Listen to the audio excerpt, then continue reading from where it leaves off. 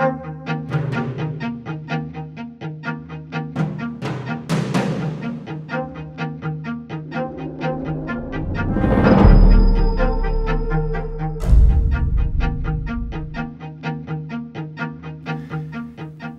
and welcome to Foreign Affairs Focus. I'm Jonathan Tepperman, Managing Editor of Foreign Affairs. It's my great pleasure to have with me today Linda Robinson.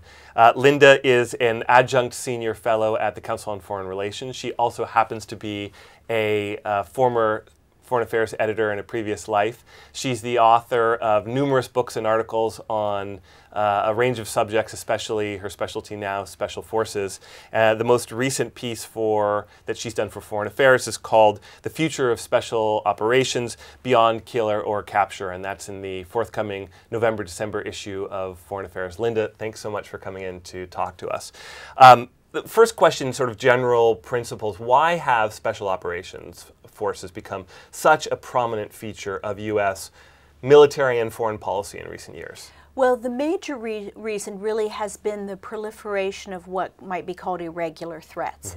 That is the primary reason why early this decade, in the 2000s, the Special Operations Command began expanding the number of operators, because while there still are conventional state foes, enemies, adversaries of the U.S., even states are coming at the U.S. in asymmetric and unconventional ways. So whether it's a non-state actor like a terrorist or terrorist network, or a state using unconventional means, this is really the skill set and what special operations are designed to get after.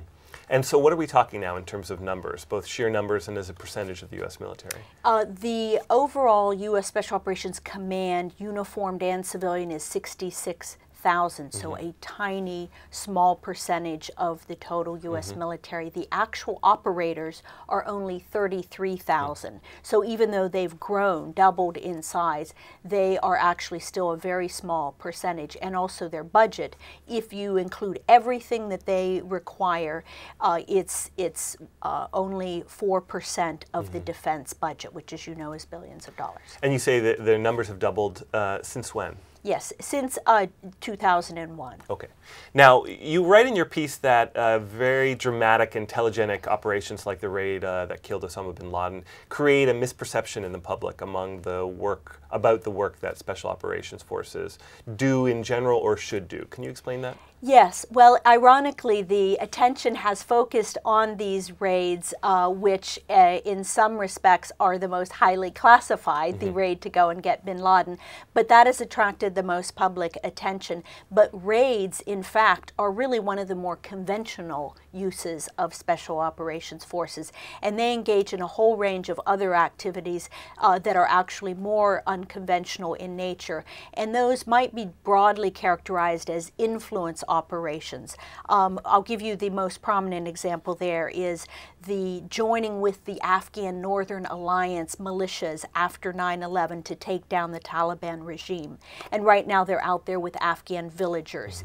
In places like Colombia, they have gone in and built up Colombian special forces and then worked with them jointly. So it's a whole gamut of things really involving working with, whether it's tribal entities or other countries' forces, but really not just training them, but operating out in the field with them. So is this the distinction you make in your piece between direct and indirect operations? Yes, and that's a terminology that the special operators use themselves. It's a little bit opaque to outsiders, but if you think of direct as being kind of the unilateral surgical strike, the going in and getting bin Laden, where it's just the operators on that helicopter going in, and these others always involve some kind of indigenous partner, and it can be the populations. I mean, civil affairs units, psychological operations, so it's not just guys with guns. There's a whole gamut. And would you argue that the Special Operations Forces are better suited to the latter set of tasks than to the former?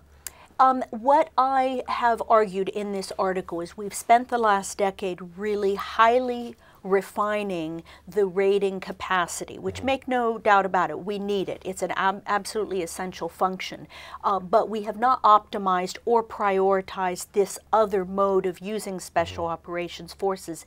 And the argument is, and it really derives from the situation we're in now as a country with strapped defense budgets, strapped budgets overall, but also the waning of the big wars. And we need to be able to work with those partner forces out there, official and unofficial forces, to do it with a smaller footprint and at a lower cost. So what we're really doing is leveraging others and their capabilities to get this done. Now, isn't there a danger in working with foreign partners, not necessarily contracting out U.S. foreign policy, but working with foreign partners to conduct missions that are in everyone's interest, because of you can get into situations, A, like in Afghanistan, where supposedly friendly troops are fragging their American comrades, or B, as we saw in Central America in the 1980s, where U.S.-trained foreign troops end up committing a whole slew of abuses that then either create blowback or create a major public relations problem for the U.S. Yes, and this is a good point, because it's very important to understand this is slow, hard work. It is not overnight delivery of perfect results.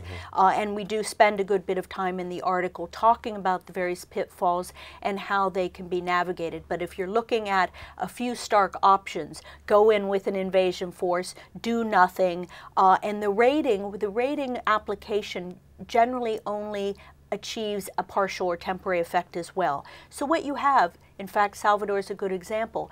Decades later, you have a professional force that's also a good ally that's willing to send troops to Iraq, for example. Colombia is becoming a major player, not just in Latin America, but helping out in West Africa.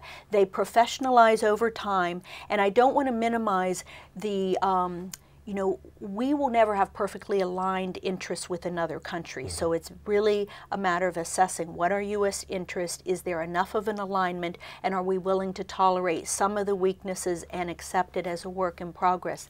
And I think that Congress also has a big role to play. In Salvador, for example, we put conditions on the aid, we put limits on the number of advisors, and that was kind of a carrot and stick approach to help keep that country moving down the path we wanted to go. So given that we've seen so much emphasis on direct raids in the last few years, in broad brush strokes, what kind of changes are you now looking for from Washington to enhance this more indirect capacity? Right. Well, the first thing is simply education, because it is astonishing, even within the policy community, how little understanding there is of this full range of special operations capabilities. And then there's a need for them to up their game and approach it as more of a campaign, so they are able to map out what does an entire indirect campaign, if you will, look like, and how does it integrate with the embassy, country team, and other members of the government, because none of these types of applications are done in a vacuum. So you need to really work with the other members of government. But I think the first task is simply educating people that this is the actual majority application of SOF. Linda Robinson, thank you so much for coming to talk to Foreign Affairs. Thank you.